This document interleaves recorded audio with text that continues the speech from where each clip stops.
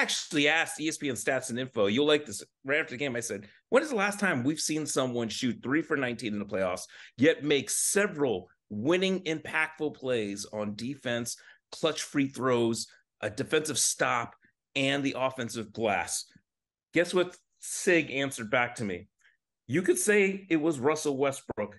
The Wizards actually beat Philly, and when he shot 3 for 19 in game 4, he went 19 points, 13 for 16 at the line, 21 rebounds, 14 assists, and 2 steals. So we actually have seen it before, Zach. And I showed this to Russ in the locker room. I go, Russ, guess who's the last person to do it? You.